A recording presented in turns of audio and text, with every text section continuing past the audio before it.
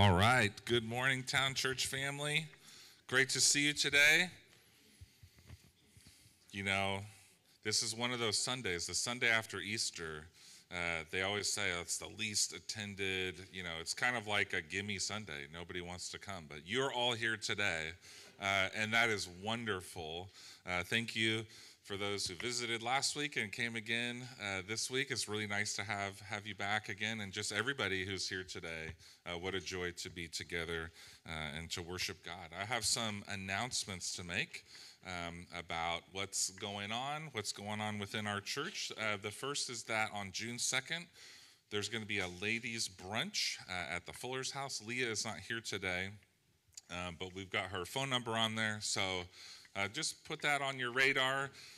Something that's really fun to do and just to get together and hang out. So June 2nd, that'll be at the Fuller's house on Humboldt Hill, so just south of town here.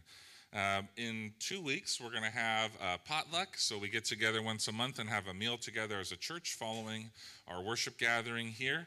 And so on the 21st, we will have a potluck family meal. We just spend time together, and there'll be information coming out this week on the app, our church app, as to the theme of the meal and what people are bringing and how to, you know, we don't want to have too much of one thing, right? No. And you want to plan what you're going to buy at Costco, right, for the meal. So just something I wanted to point out, looking back, a couple weeks ago we had our last potluck, and we had what we call a family meeting where we talk about all kinds of stuff. We do this a couple times a year. And one of the things that we talked about at the family meeting was the need for volunteers within our church to serve in different aspects, whether it's greeting people in the front or serving within our kids ministry or cleaning. And so we've had a great response from people saying we want to be involved, we want to help out, and really appreciate the response that we've got thus far. And I just want to encourage you, if you were on the fence and you were like, oh, I meant to talk about it and I just kind of forgot about it, just want to encourage you, talk to Pastor Aaron. He's sitting back over here by the coffee table. If you want to look for other ways to serve, other ways to get involved, and yeah, it's a great opportunity to serve our church in that way. And then just another thing I wanted to mention is we had talked about inviting people for Easter, be praying for people coming up to Easter. And what I want to tell you is I want to encourage you to keep doing that. You know, yes, it does feel a little bit easier to invite people to a special Sunday like Easter or Christmas or something like that. But the truth is, the most effective way to tell somebody about your faith in Jesus is to invite them to come to church. And a lot of people are willing to do that. They're willing to explore Christianity. They're willing to find out what it is that you believe, especially if you're a friend, if you have a relationship with them as a neighbor or a coworker or something like that. So I just want to encourage you to continue praying for people in your life and to invite them to come on a Sunday and to continue doing that. So I think that's all I have for announcements. So I want to invite Rick McCrosty up to lead us in our invitation and call to worship.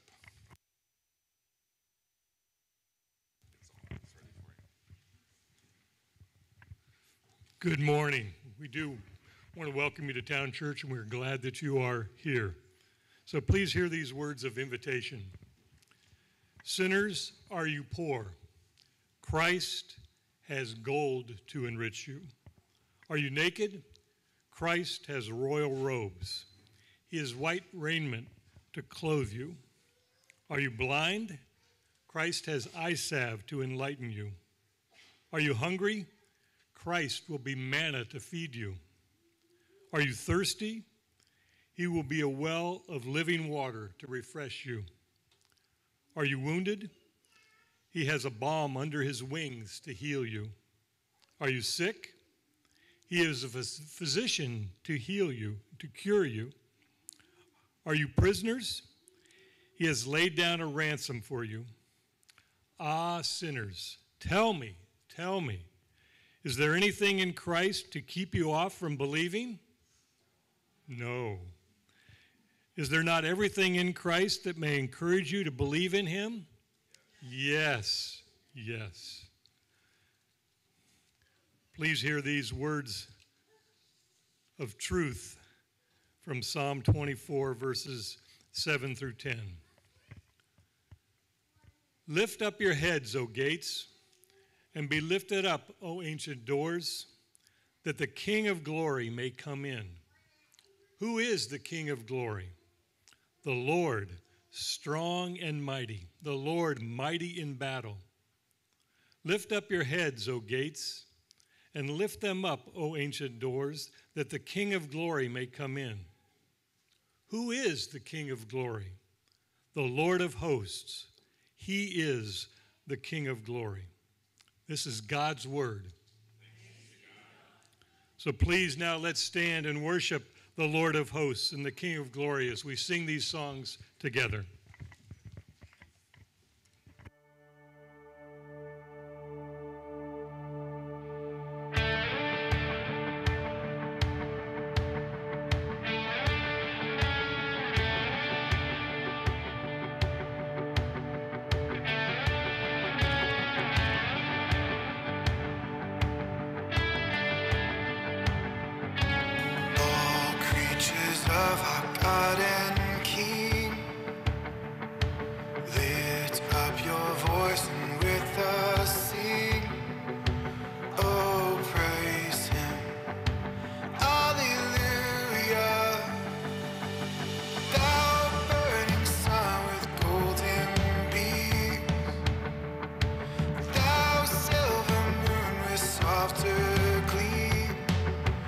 Oh, praise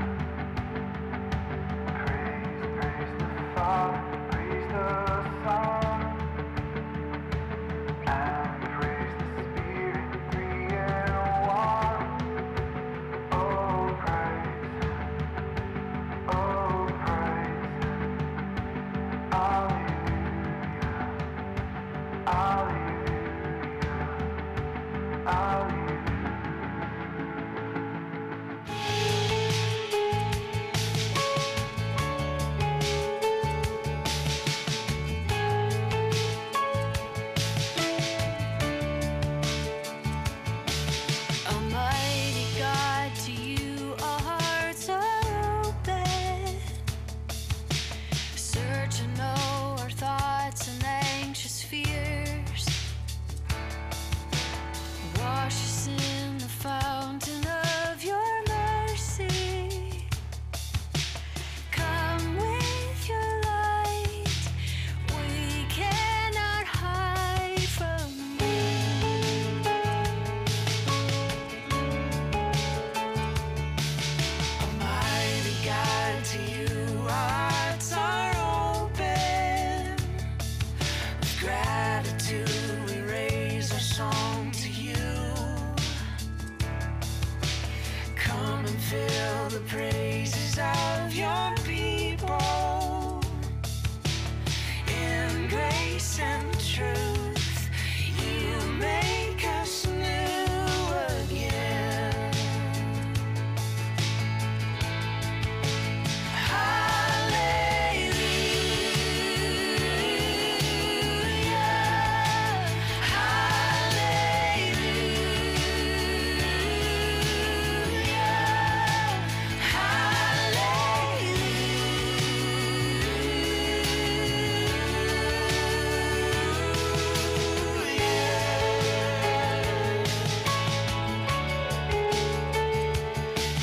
Almighty God, to you all hearts are open. We long for more than what this world provides. No shallow spring will ever satisfy us. But your river deep floods over everything. Hallelujah.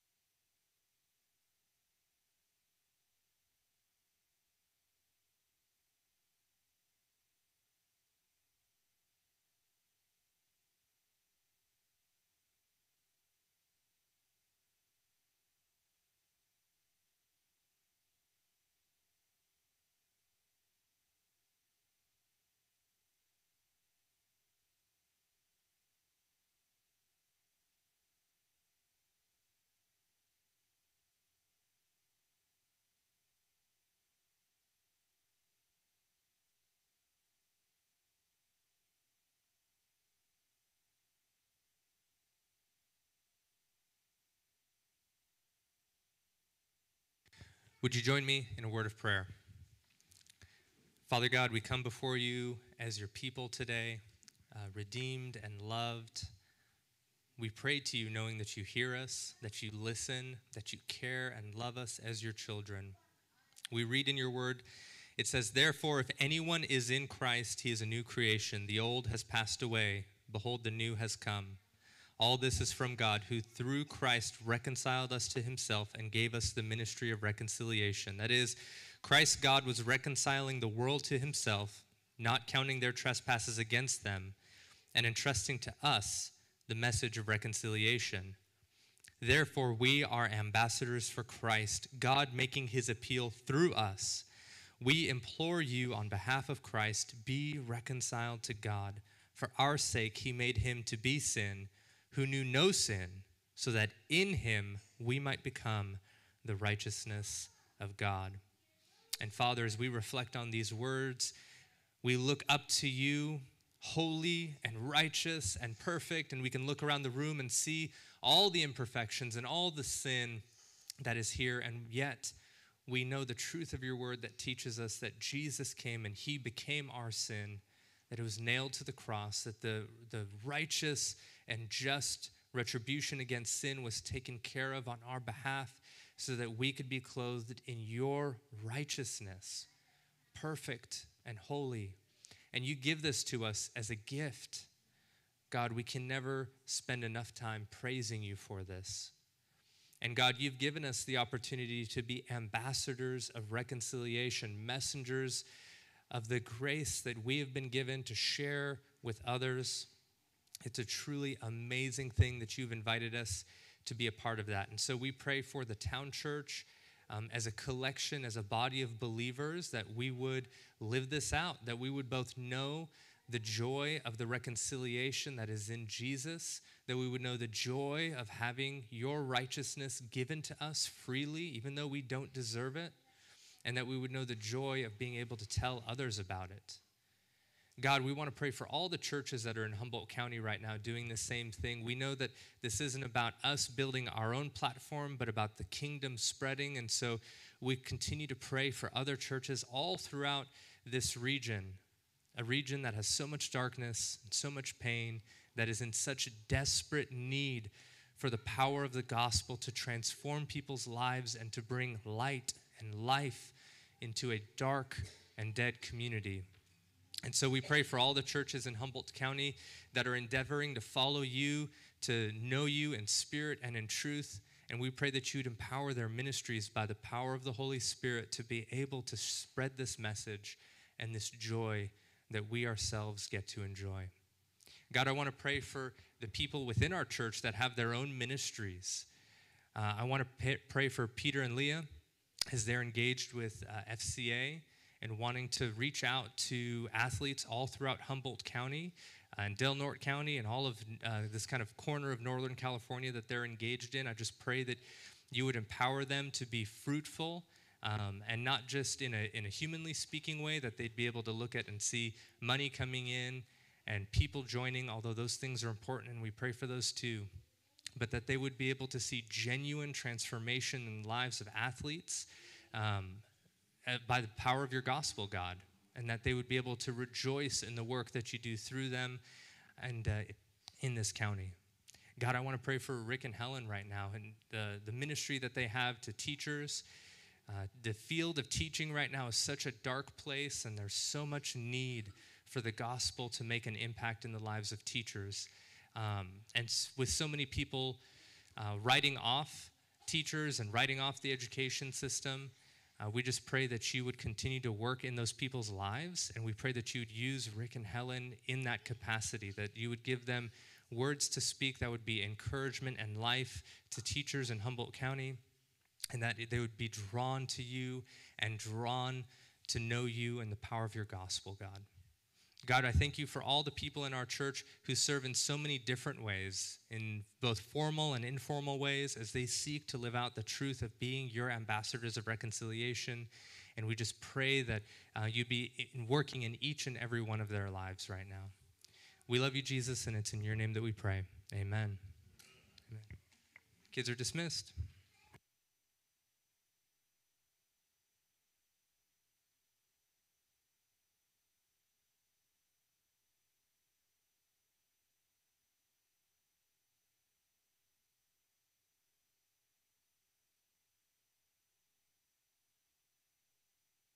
Good morning.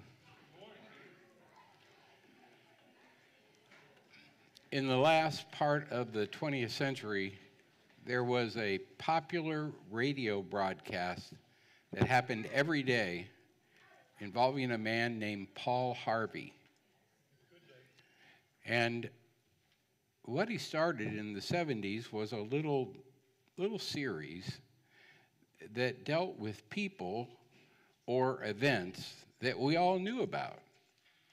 But he probed and filled in background information, and then he finished it by saying, and now you know the rest of the story. And it might be a person, and he could go back into their background and explain things that we would never associate with that celebrity. Or it might be the other way around, where he would tell us about a person and then identify them. Or it might have been an event that we knew was an important event, but he would fill in either what happened before or what happened after to tie it in a new way in things. Well, today we're going to have a topical sermon on the rest of the story. A topical sermon is different from what we normally do. Normally we have expository sermons where you take a passage and you go through it and explain it, etc. You are in danger when we do a topical sermon because that's a list of proof texts. Now, you're safe in the sense that Pastor Aaron told me I only had 2 hours. But other than that, I've tried to pick the best verses that cover this material, but I'd suggest to you that if you have the time, and of course you do, this afternoon, to save me doing it now, you might want to read John chapter 13, 14, 15, and 16, and Hebrews 7, 8, 9, and 10. And I won't do that now. But as Sally read today, and David read last week and led us in doing the Apostles' Creed, I want to point out to you this morning where we're going with the rest of the story. He suffered under Pontius Pilate, was crucified, died, and was buried. He descended to the dead. On the third day, he rose again. And we celebrated that last week, and what do we call it?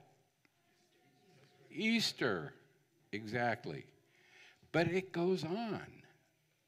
He ascended into heaven and is seated at the right hand of the Father. Before we revised the language, it used to say God the Father Almighty, which I loved because the word in the Old Testament for God Almighty is El Shaddai, and in the New Testament, Pantocrator should be in there. But anyway, look, Christ ascended. We don't have an ascension service. Some churches actually do. But let's look at the ascension in Acts chapter 1, where Luke, who wrote both the Gospel of Luke and also the book of Acts as a continuation of the history of the early church, Acts 1, 1 through 11, covers the ascension. In the first book, O Theophilus, I've dealt with all that Jesus began to do and teach until the day when he was taken up, after he'd been given, or had given commands through the Holy Spirit to the apostles whom he had chosen. Look at that. All the way through the Gospels, these 12 guys, what are they called? Starts with D. Exactly. But now something is changing. They're no longer going to be following Jesus as disciples. They're going to be apostles, which means those officially sent. And they're getting ready for that. He presented himself alive to them after his suffering by many proofs, appearing to them during 40 days and speaking about the kingdom of God. He put them through a 40-day apostle boot camp. In Luke 24, Luke tells us that they spent all their time going over what we would call the Old Testament and showing all the work that Jesus was to do. Not in the New Testament, no, for God so loved the world. This is Old Testament material that confirmed for them that Jesus was the long-awaited Messiah who would not only die for their sins to be forgiven, but also credit them with righteousness that came from God on their behalf. He did it for 40 days. Now, Scripture doesn't tell us why 40 days, but it's interesting. When Moses went up on the mountain to get the 10 Commandments, guess how many days he was there? When Noah went out in the boat, the ark, it rained for how long? When Jesus was tempted by the devil in the wilderness, any guess how many days he was out there? Right. So for 40 days they're at Apostles' Boot Camp with Jesus, and they speak about the kingdom of God. In the New Testament, kingdom of God, kingdom of heaven, my kingdom, 107 times that expression is used. Now, if you have a kingdom, you have two things. It takes two things to make a kingdom. First is king. Second is subjects. Right, exactly. You stand right up here, Rick. You got it going. So we're getting set up for some things here. A shift in mindset from following Jesus around and saying, what do you want me to do next, to being the guys, and a reminder that this is bigger than just walking around Galilee or walking around Jerusalem. This is the kingdom of God we're talking about. Okay, while staying with them, he ordered them not to depart from Jerusalem, but to wait for the promise of the Father, which he had said, you heard from me. For John baptized with water, but you'll be baptized with the Holy Spirit not many days from now. That was Pentecost, and it occurred 10 days after this account that we're reading in the first chapter. So when he had come together, they asked him, now remember, he's just told them they're apostles now, and yet these guys were never at the top of the charts in understanding Jesus first time around. So when they come together, they ask him, Lord, will you at this time restore the kingdom to Israel? He said to them, it's not for you to know times or seasons that the Father has fixed by his own authority, but you will receive power when the Holy Spirit has come upon you, and you will be my witnesses in Jerusalem, in all Judea and Samaria, and to the end of the earth. In John chapter 16, Jesus says to them when they don't quite understand everything, when I speak to you in figures of speech, you don't get it. So let me try to be as clear as possible. And here he's as clear as possible when he says, remember, it's not an earthly kingdom. You've got work to do. And when he had said these things, as they were looking on, he was lifted up, and a cloud took him out of their sight. That would be the ascension. And while they were gazing into heaven as he went, behold, two men stood by them in white robes and said, Men of Galilee, why do you stand looking into heaven? This Jesus who was taken up from you into the heaven will come in the same way as you saw him go into heaven. That's the ascension, and that's the part of the rest of the story that we're going to look at this morning. How many of you have ever been to a church service that celebrated the ascension? Well, you three are excused from listening to the rest of this. Look, this is a big deal. Christ departs after, as I said, if we'd read John 13, 14, 15, and 16, and the other references. After he's told them he was going to his Father, and he goes, and still two, apparently angels, have to interpret it for the apostles. Does this look like a group of guys who are ready to go institute the New Testament church and conquer the earth in the name of the kingdom of God? No. That's why the 10 days later. But what you need to know is that just like we celebrate Easter, and every single Christian knows the resurrection and the crucifixion are all part of God's plan of salvation.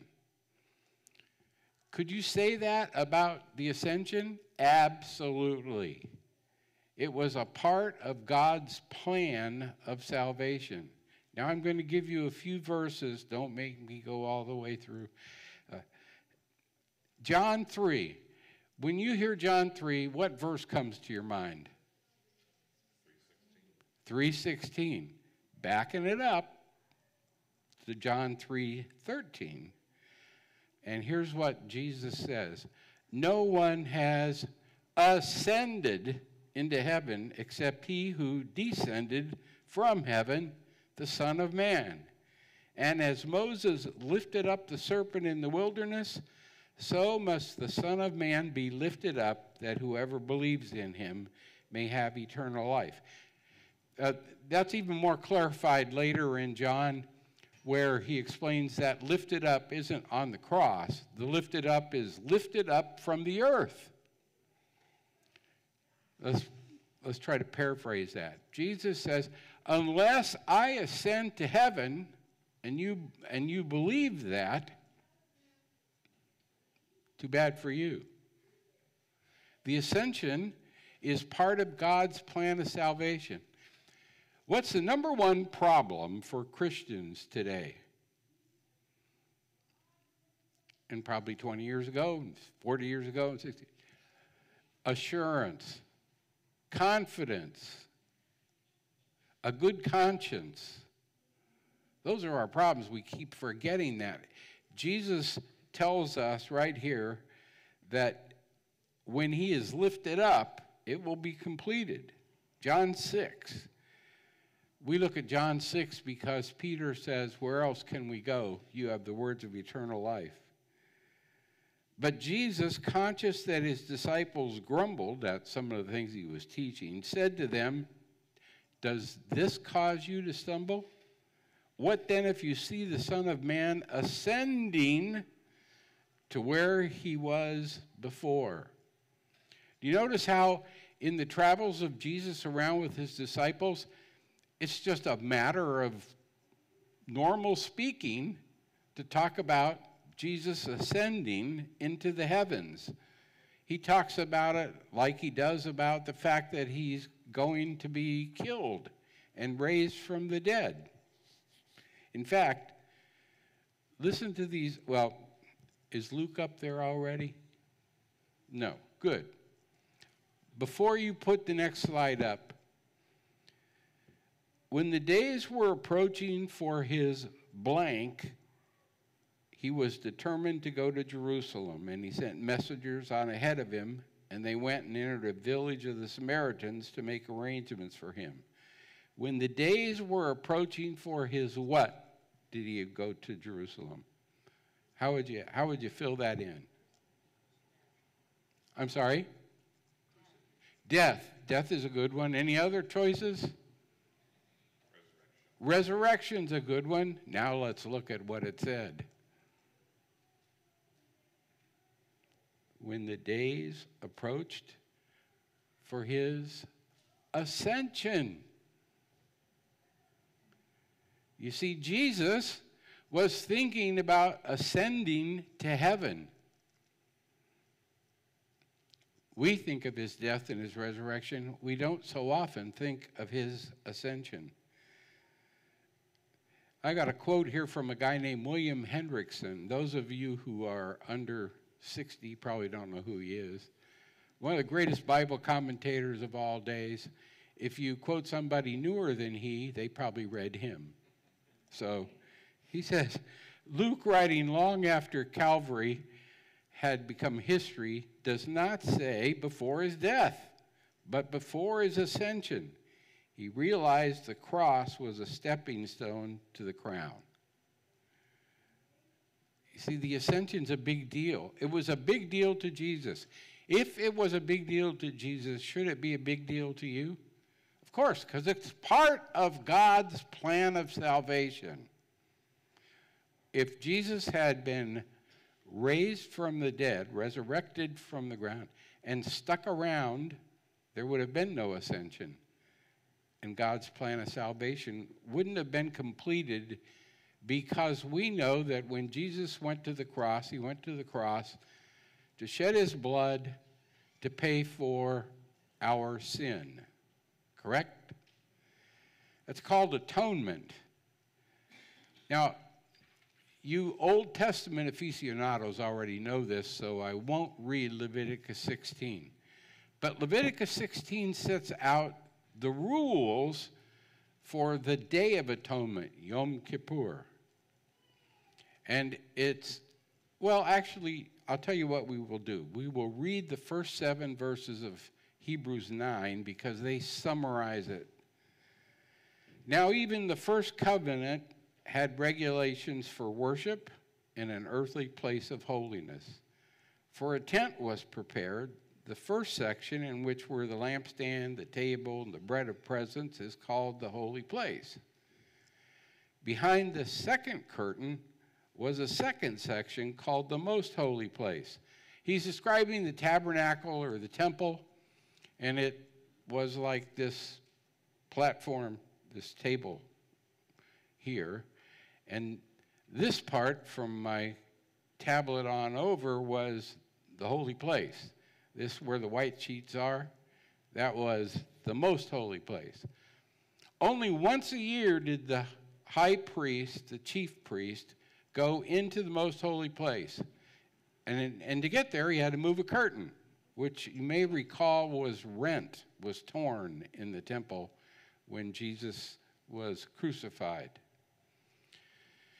Once a year he went in there and he made sacrifices and sprinkled blood, lots of blood, from a couple of different animals, and it involved a scapegoat and all this, but it was quite a ritual. And when it was done at that particular moment, your sins appeared forgiven before God, but then as you left and yelled at your wife, you were out for another year. So, behind the second curtain was a second section called the Most Holy Place, having the golden altar of incense and the Ark of the Covenant covered on all sides with gold, in which was a golden urn holding the manna, and Aaron's staff that budded, and the tablets of the covenant. Above it were the cherubim of glory overshadowing the mercy seat. Of these things we cannot now speak in detail. He had the same problem as I do, doing Leviticus 6. These preparations having thus been made, the priests go regularly into the first section, performing their ritual duties. But into the second, only the high priest goes, and he once a year, and not without taking blood, which he offers for himself and for the unintentional sins of the people. Excuse me. So this is the atonement ceremony conducted by the chief priest once a year. And it involves basins of blood from an ox and a goat that are slain.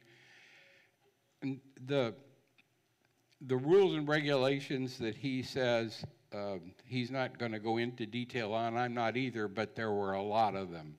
And they all had to be followed.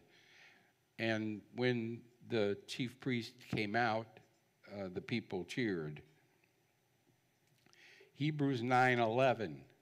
But when Christ appeared as a high priest of the good things that have come, through a greater and more perfect tent, not made with hands, that is, not in this creation, he entered once for all into the holy places, not by means of the blood of goats and calves,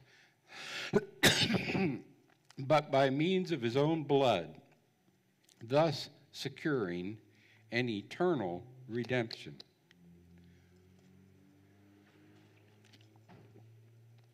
What is the author of Hebrews saying? He's saying that the ascension of Christ brought him into the heavens, which had been copied to make the temple tabernacle stuff. And he cleansed and sacrificed in the real temple of God, in the presence of God, and as he says here, secured our eternal redemption. What if his blood had stayed on earth? We talk a lot about the fact that without the shedding of blood, there can be no salvation. But the blood was delivered to the right place. Jesus said he had to go. Why? To complete the atonement. Just as he changed the Passover into Easter, just as he changed the Last Supper into the Lord's Supper, he changed Yom Kippur to an eternal guarantee of our redemption.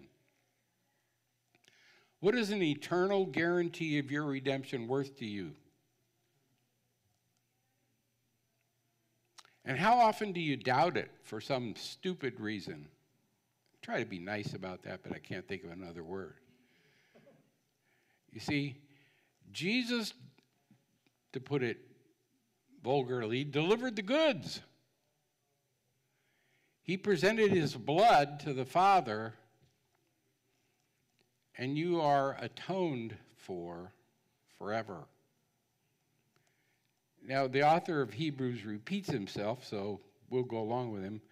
In that same chapter, in the 23rd verse, thus it was necessary for the copies of the heavenly things to be purified with these rites, but the heavenly things themselves with better sacrifices than these.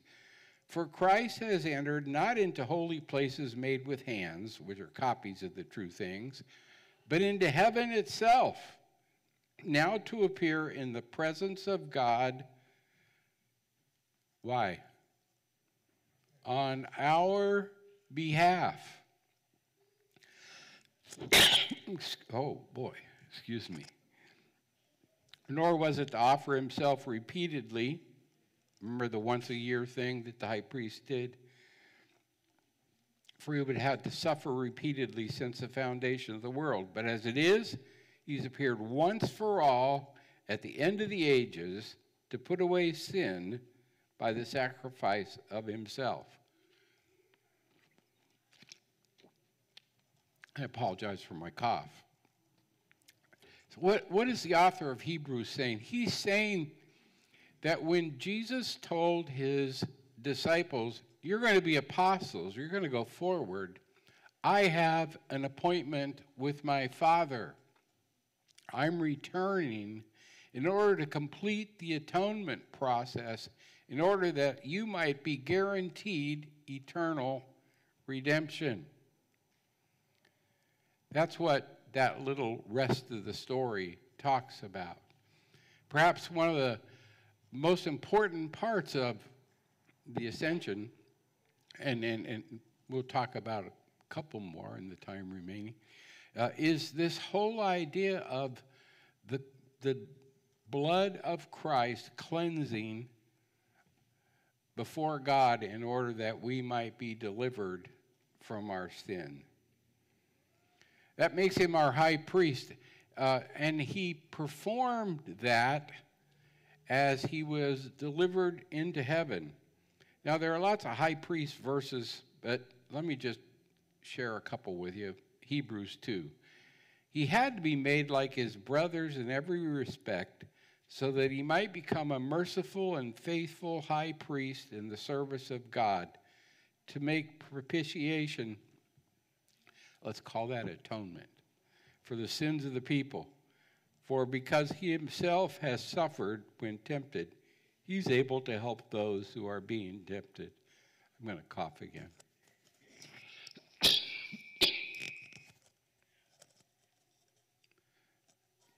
Okay, what's he saying? He's saying that Jesus had to be a human being in order to pay the sacrifice for human beings. That's us. And in order to be our faithful high priest, he had to be human, because priests were human. When we get back to 1 Peter, we'll hear that we're a royal priesthood. What that means is that we have a great high priest, and we can speak to God through our high priest directly. When we finish our prayers, oftentimes we say, in Jesus' name. Well, they're all in Jesus' name. If we're saved by him, he stands at or sits at God's right hand as our high priest and delivers our prayers. And he understands our prayers because he lived a human life. And he came and dwelt amongst us as one of us. It makes him a merciful and faithful high priest. Have you ever gotten yourself into trouble because of something you did that was wrong and stupid? Well, if it was wrong, it was stupid, but let me just see a few more heads nod so I know that you heard what I said. Because if your head's not nodding, yes, you have. You see, Jesus understands those situations. He was tempted, but he was without sin, so that his sacrifice would be acceptable to God and never have to be done again, never have to be done for himself, but for you. But he understands you. When people, in my time as an active pastor, I would go to see people who had done dumb and stupid and bad, and they didn't go to church because they were embarrassed or because they were trying to hide from God. He had to be made like his brothers so that he might become a merciful and faithful high priest. He wants to give you mercy for your wrong and your dumbness. He wants you to know that he has paid the price for your sin and delivered his blood in the holiest of holies, in heaven itself, on your behalf. And he sees you, in Ephesians, seated in the heavenlies with him. He's already got you there. And yet, often we miss that. If you have trouble seeing Christ dying for you, then jump to the ascension and see him deliver in heaven his own blood on your behalf. It's done.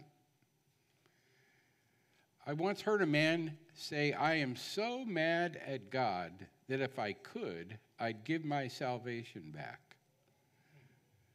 Well, that's profound. He realized he couldn't give his salvation back. Christ had already paid the price for his salvation. Couldn't give it back if he wanted to. And the author of Hebrews wants us to understand that. Christ understands us. Hebrews 4, since we have a great high priest who has passed through the heavens, Jesus, the Son of God, let us hold fast our confession.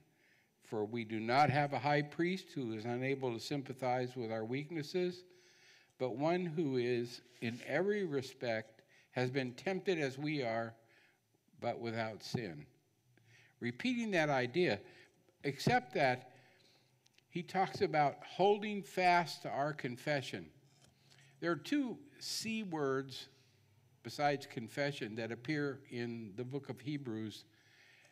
Conscience is one. We're rid of an evil conscience. We have a good conscience before God. Part of our problems with assurance are, well, God couldn't love me because I'm a bad person. He knew you were a bad person when he chose you.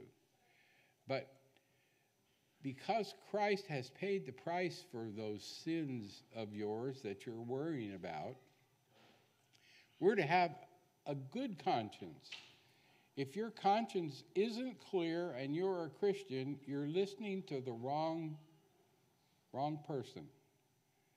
That would be the D-E-V, the part. It's true.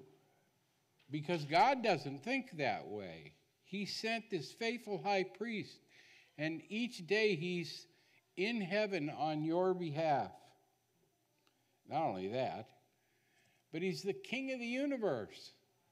Understand, when Aaron preached on the creed, he made much of Christ's kingship.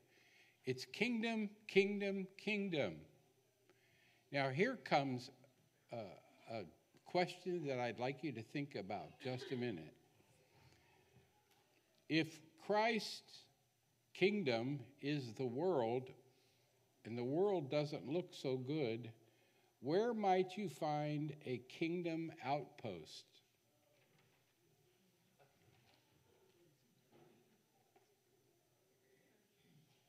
Thank you. Say it a little louder. The church. We gather together as subjects of the king, right? That makes us a kingdom outpost. The Lord says to my Lord, Psalm 110, sit at my right hand until I make your enemies your footstool. The Lord sends forth from Zion your mighty scepter. Rule in the midst of your enemies. And we pray sometimes when we get together the Lord's Prayer. And we say, our Father who art in heaven, hallowed be your name. And how's that supposed to happen? Because we're offering ourselves as his servants. We read the scriptures and we go to apostle boot camp.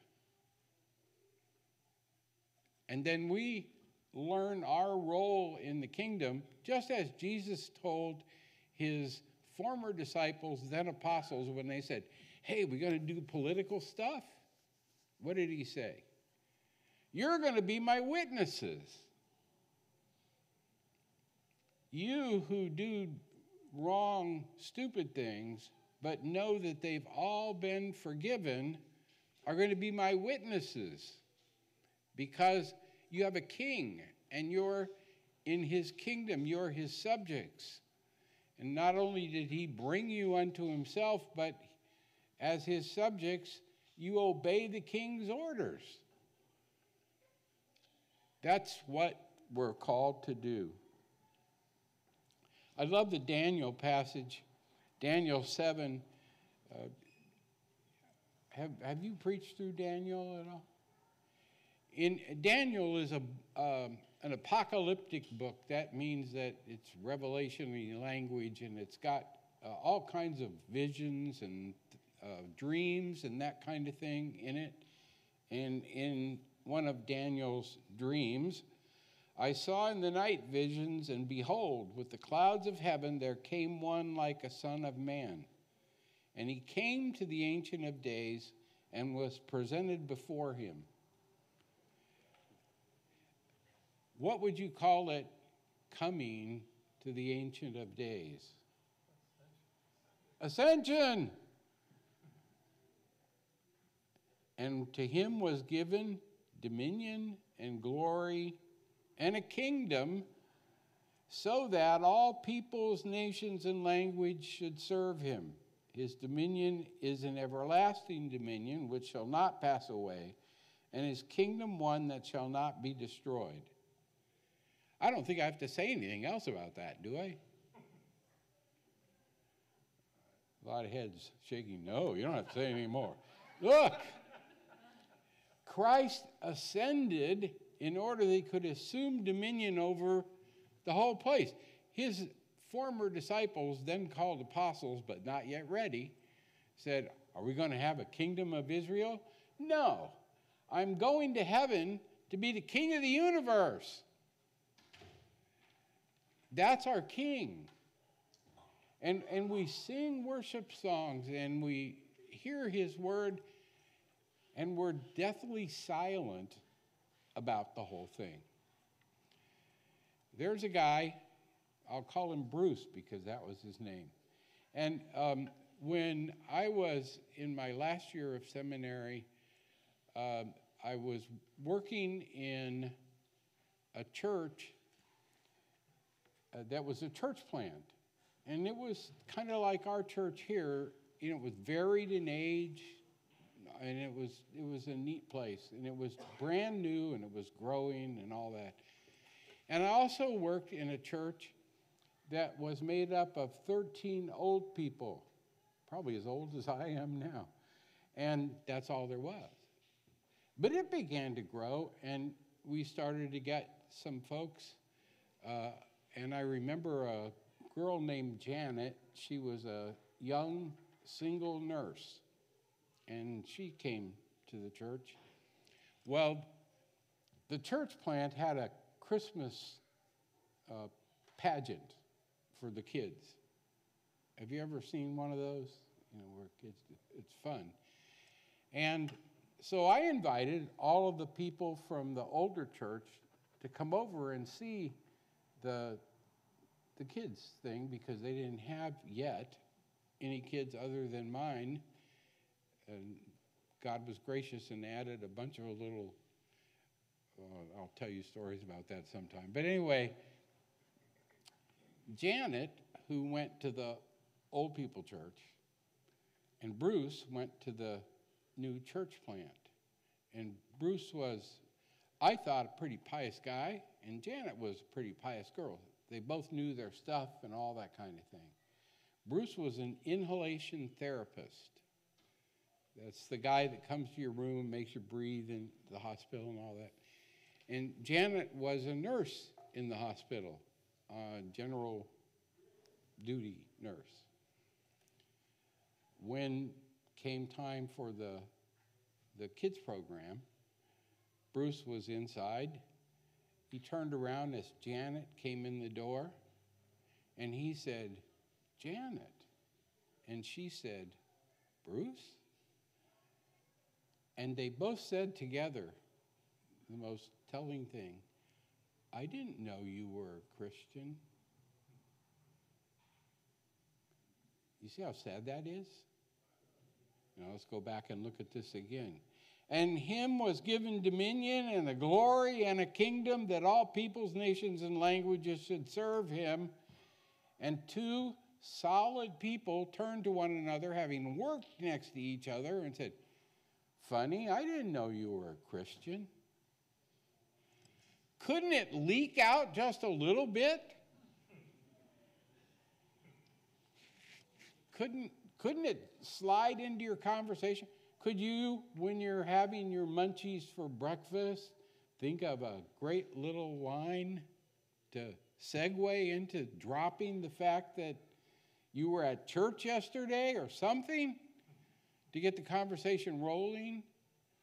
If we claim Jesus as king, then the benefits of that are great. We serve the ruler of the universe. But the word there is serve the ruler of the universe. And that brings us to what Jesus did about preparing us for that. You've heard of the Holy Spirit. We talk about the Holy Spirit in the Creed. The Holy Spirit didn't just show up at Pentecost. The Holy Spirit had always been here. You read Genesis 1, there's the Holy Spirit. You read in the Old Testament, people became believers. You read in the New Testament that Abraham had the gospel preached to him. You hear in the parts that Nate will have to fix about Noah in the... Anyway, the Holy Spirit has always been here flipping the switch on people, regenerating people. That didn't just start at Pentecost. What happened at Pentecost was the Spirit came to do new things, to take those useless new apostles and make those guys real apostles. To have Peter stand up and deliver the sermon that at least when I was in seminary, all of us lamented when we were in preaching class saying, we'll never get a sermon like Peter's where 3,000 people were converted. But that's the power that the Holy Spirit brought on them. Here's what Jesus told his disciples in John 16. I really do hope you'll read 13, 14, 15, and 16. Nevertheless, I tell you the truth, it's to your advantage I go away, for if I don't go away, the Helper will not come to you. But if I go, I will send him to you. And when he comes, he will convict the world concerning sin and righteousness and judgment. The world, it was going to be a worldwide thing when the Spirit came. And Jesus says, if I don't go, he won't come. So now, do me this favor. Look to your left. That's that way, okay? Now look to your right. You see people? Mm-hmm. They are all here part of this kingdom that the Helper, the Spirit, has created. These outposts of God's kingdom.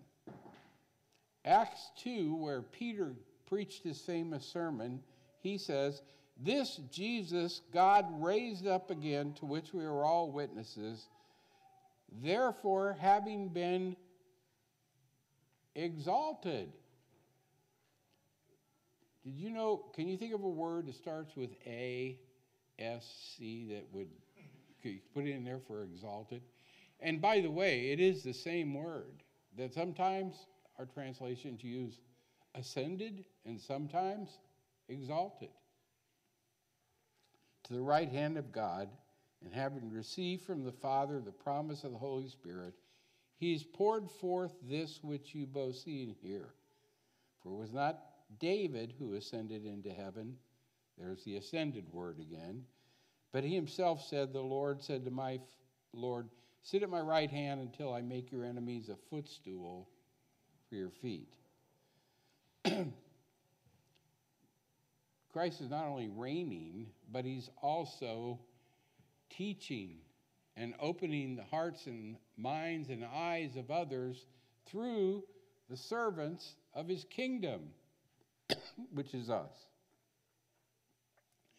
The Spirit concentrates all of this in God's kingdom. And again, where is God's kingdom outpost? Right. So the Spirit was given to create the New Testament church, to bring us together. I'm going late, so we'll just jump ahead to Ephesians 4. By the way, I wanted to read to you from Ephesians 1, where God says that the center of it all, with Christ as the head, is the church. And in Ephesians 4, grace was given to each one of us according to the measure of Christ's gift. Therefore, it says, when he ascended on high, he led a host of captives and gave gifts to men. And saying it ascended, what does it mean but that he also descended into the lower regions of the earth? He who descended is the one who also, there it is again, ascended far above all the heavens that he might fill all things. And he gave, and he could have put in here, and he gave through the Spirit coming the apostles, the prophets, the evangelists, the shepherds, the teachers, to equip the saints for the works of ministry. Who would the saints be? Us. And what are we equipped for? Works of ministry. for building up the body of Christ. And he could have put in there, for building up the kingdom of heaven, the kingdom of God, my kingdom. That's what he calls us to. When do we get to stop? When we all attain the unity of the faith and the knowledge of the Son of God to mature manhood, to the measure of the stature of the fullness of Christ. When's that happen? Well, we have to all the way back to Acts chapter 1, verse 11, where the two guys in white said, he's coming again. So now you know at least a part of the rest of the story. We'll wait for his return to complete it. Amen.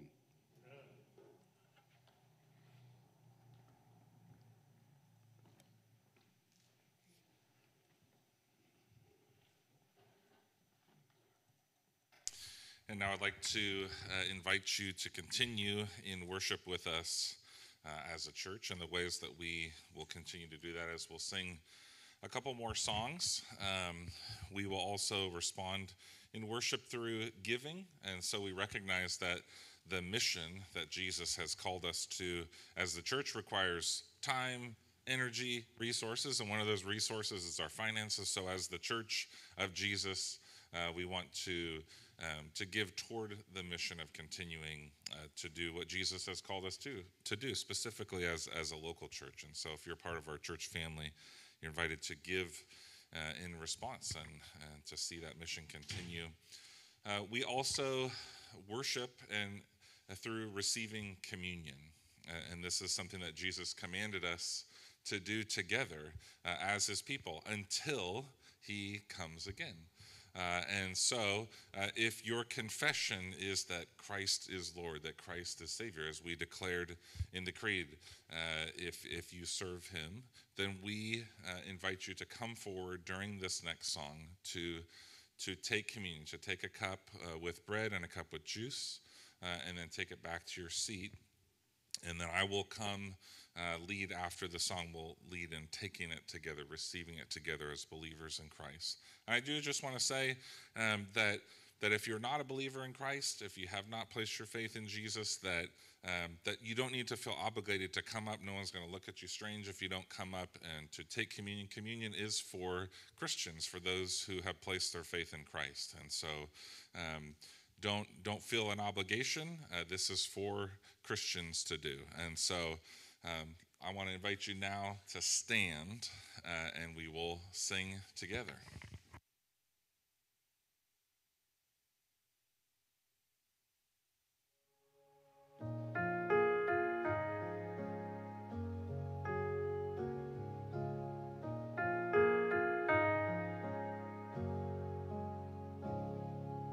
Holy Father, Son, and Spirit, Holy Communion, three in one.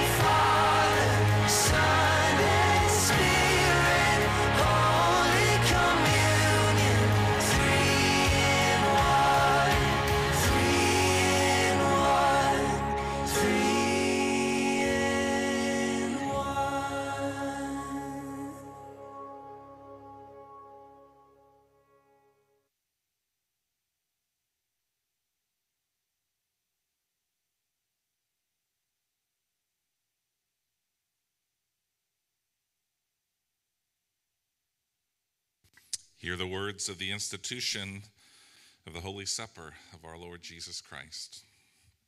The Lord Jesus, on the night of his arrest, took bread, and after giving thanks to God, he broke it and he gave it to his disciples, saying, "Take, eat. This is my body given for you. Do this in remembrance of me." In the same way, he took the cup, saying, "This cup is the new covenant sealed in my blood, shed for you for the forgiveness of sins. Whenever you drink it, do this in remembrance of me." And with these words, Jesus has commanded all believers to eat this broken bread and to drink this cup in true faith and in the confident hope of his return in glory. In this supper, God declares to us, he declares to us that all our sins are completely forgiven through the one sacrifice of Jesus Christ, which he himself accomplished on the cross once for all. He also declares to us that the Holy Spirit unites us, grafts us into Christ, who with his true body is now in heaven at the right hand of the Father, where he rules and reigns. So every time you eat this bread and you drink this cup, you proclaim the saving death of the risen Lord until he comes. So with thanksgiving, let us offer to God our grateful praise. Christ is the bread of life, and when we eat this bread and drink this cup, we proclaim your death, Lord Jesus, until you come in glory. Now I invite you to take the bread. This bread is the body of Christ, which is given for you.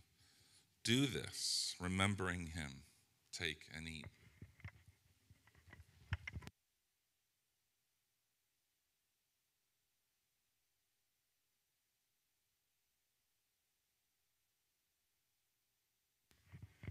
This cup is the new covenant sealed by Christ's blood, which was shed that the sins of many might be forgiven. Drink from it, all of you.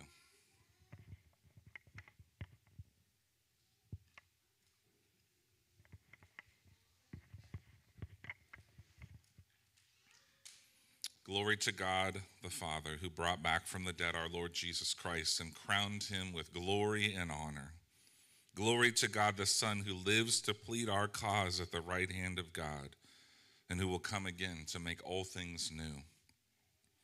Glory to God the Holy Spirit, who brings us the taste of the good word of God and the power of the age to come. Praise and glory and wisdom, thanksgiving and honor, power and might be to our Lord forever and ever. Amen. I invite you to stand with us once more as we sing Amazing Grace.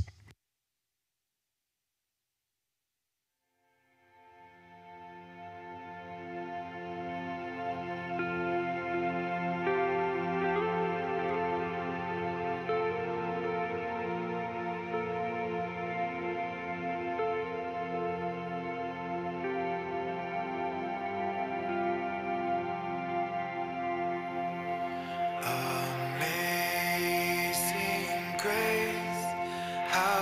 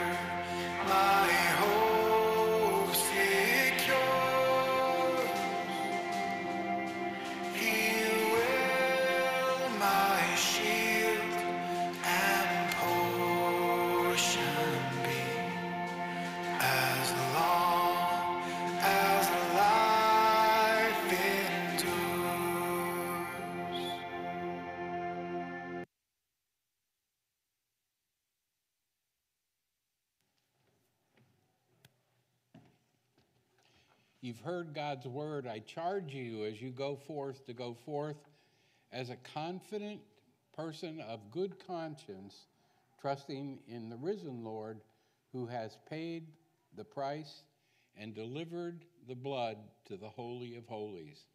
And to do that, receive his blessing.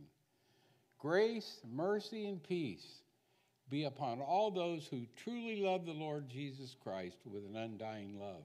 And his people said, Amen.